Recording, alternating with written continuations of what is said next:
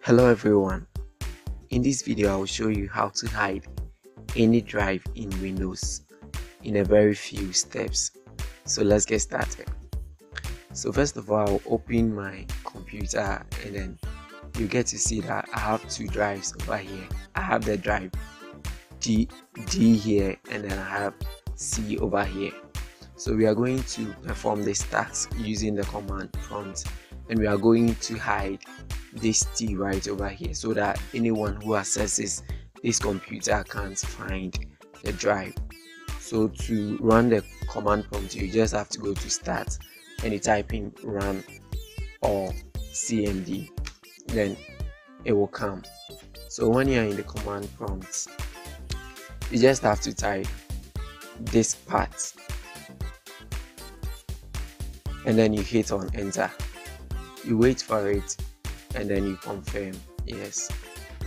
So you just have to type again list volume. So the list volume will list all the volumes available on your computer. So I have about 4 of them on my computer and we are going to hide any one of them. So I'll prefer to hide the volume 3. So I'll type select volume 3 and then you hit enter.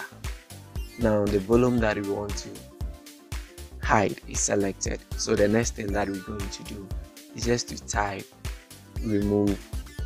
Then you make sure that you have the name of the volume in your head. So remove letter D and you hit enter, and then you wait for it and it will tell you that this part successfully removed the drive letter or mount point. So we go back again and then we go to the computer and we will check and find that this particular drive is no more there. So someone will ask, how about if I want to bring it back?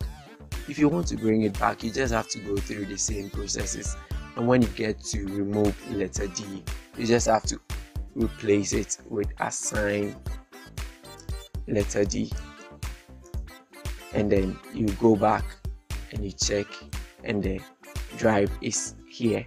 So simply, this is how to hide, or this is how to remove any of the drives in Windows, and it is very simple.